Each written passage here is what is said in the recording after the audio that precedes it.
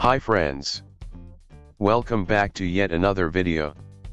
In this video, I am going to show you how to enable Windows 10 missing Ultimate Performance Power Plan.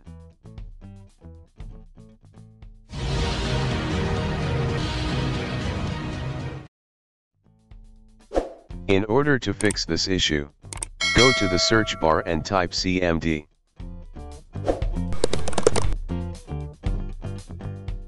And right-click on Command Prompt at the top. Now select Run as Administrator.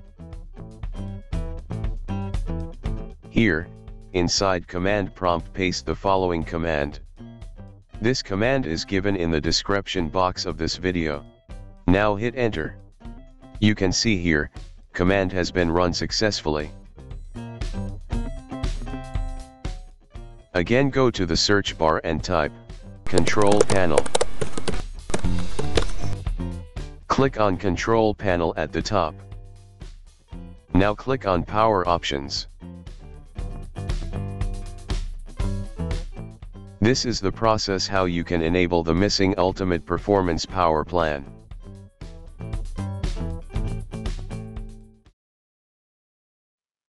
Please subscribe, share, and like this channel.